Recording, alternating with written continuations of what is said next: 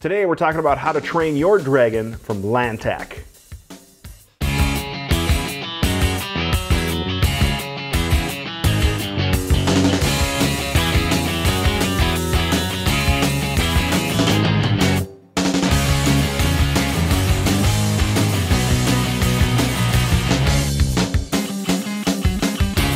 Hi guys, my name is Dave Tim. Thank you very much for checking out this video. Today we're talking about the Lantac Dragon muzzle device. Now Lantac USA is a company that's making high quality components for the AR market, and they've been doing so for a couple of years now.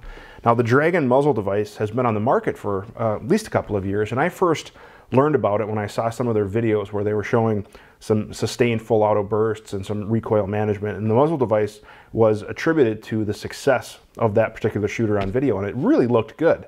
Now it's been on my list to try for a while, but with all the other stuff going on, just recently I actually got a sample to try out for myself. Now the sample I installed on my 3-gun rifle, which is shown here, and I shot a few matches with it as well as some drills and classes, and I gotta say, the muzzle device really did impress me. So you guys know about me. First things first is disclosure. We did receive the Lantac Dragon 4 review, so I didn't pay for it, but there was no promise or guarantee of a good review. You're gonna hear my actual and true thoughts about the device. Now, what I wanted to do with the device was get it installed on a rifle and actually shoot a bunch of different things with it. I wanted to shoot some accuracy tests to see if it would affect accuracy. I wanted to shoot a match or two with it. I wanted to shoot some drills and training to really get to know the device, and as well as, you know, compare it to what I was using before, various compensators or flash hiders. And the bottom line up front is this is a really good compensator. Now keep in mind, it is a compensator. It has a lot of ports.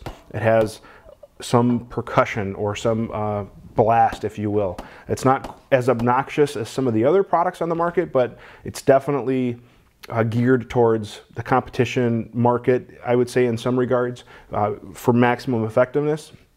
However, I know there's a lot of guys in kind of that tactical realm or whatever who also like to run a compensating type muzzle device with, you know, you just have to realize what the side effects are of people around you. So if you were in a stack or something like that. So a little bit about the device, 2.57 inches by 0.87. And why that's relevant to you is that if you're a 3-gun shooter, most major matches require the muzzle device to be under 1/3. So this clearly is. And it's just over 3 ounces, so it's not that heavy or anything like that. Every single one of them is serial numbered for quality control. And it's just a really nice machine product. When I first received the 2 samples, I noticed no machining marks, noticed no tooling marks or anything like that. They did a good job in presenting the product. Now how it works is basically through a baffle type blast chamber system. It has 3 side ports on each side as shown. It has 4 top ports, and then it has a tri-port on the front, which actually helps to reduce the flash signature. Now keep in mind, this is not a flash hider, so you will still get some muzzle flash, but it does a pretty decent job of controlling flash for a compensator type device, and it does a really good job at controlling recoil. So I was shooting some drills. We were shooting steel out to 100 yards, and I had zero issue keeping the reticle or the dot on the steel target. I had just a slight impulse, as expected with any rifle, but how it controlled and affected the recoil from the shooter's perspective was very pleasant.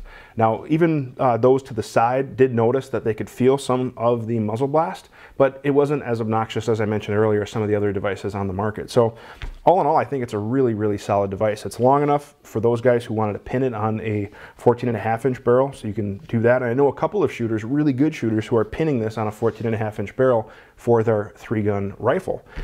So no issues whatsoever with that. The wrench flats on the Dragon for a muzzle device for a 5.56 are industry standard 3/4 inch. So you can use a quality 3/4 inch wrench, which is nice because the flats are large enough. You don't need a specific armorer's wrench, or a good quality armorer's wrench would work as well. But I thought it was a nice touch that they made the flats large enough so a standard wrench could be used.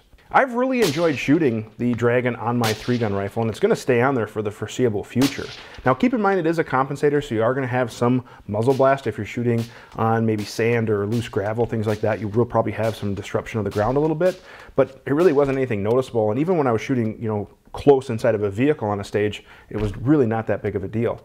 The other thing to keep in mind is that depending on if you're planning on using a suppressor or not, you can't mount a suppressor that I'm aware of to this muzzle device. But speaking of mounting things to the Dragon, Lantac has announced a blast mitigation device, which is actually going to be a shroud or a shield that goes onto the Dragon, and that'll help direct more force and percussion forward. So if you're in like a training class or something like that. Now that's a product I'm particularly interested in because on the training side, I always see students who have these obnoxious compensators, and it's really annoying to the students on the other side of that particular shooter. So having a device that you could quick clamp on, direct that muzzle blast forward, could mean that you don't have to change muzzle devices for a class or a training session. You just throw this on at the range, and then when you go to your competition or match, you take that off and you have the full effects.